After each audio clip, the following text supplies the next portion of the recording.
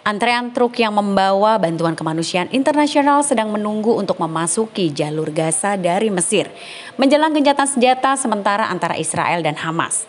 Antrean truk itu menunggu persetujuan untuk menuju penyeberangan Rafah dengan Gaza.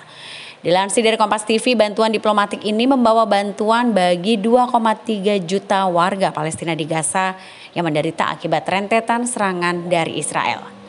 Bantuan kemanusiaan ditujukan untuk warga di Israel yang khawatir akan nasib keluarga mereka yang ditawan dalam serangan Hamas pada 7 Oktober yang memicu timbulnya perang. Di sisi lain, gencatan senjata yang awalnya dijadwalkan akan dimulai pada Kamis ini.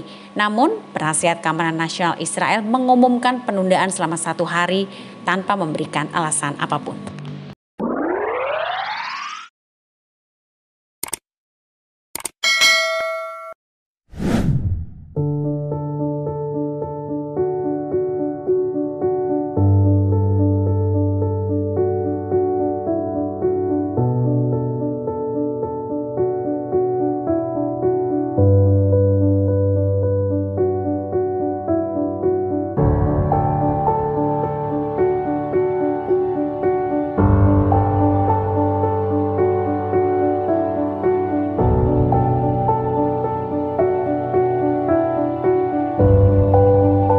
Jangan lupa subscribe ya.